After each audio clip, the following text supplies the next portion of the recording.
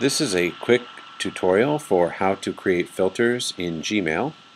So first thing, once you're signed into your Gmail, you want to go ahead and go into Settings. And once you get into Settings, you want to go into Filters. And these are some of the filters that I've already created, but I'm going to go through the steps to show you how to create a new filter. So you're going to click down here at the bottom, create a new filter. And you have to decide what it is you actually want to filter.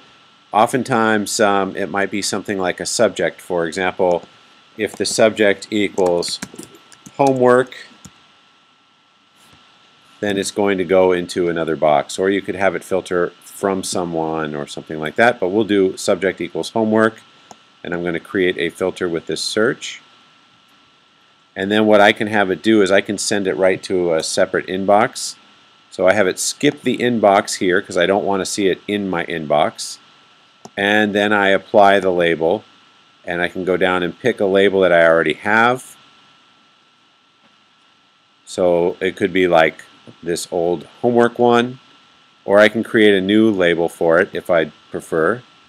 So actually, let me go ahead and do a new label, and we'll just call this homework.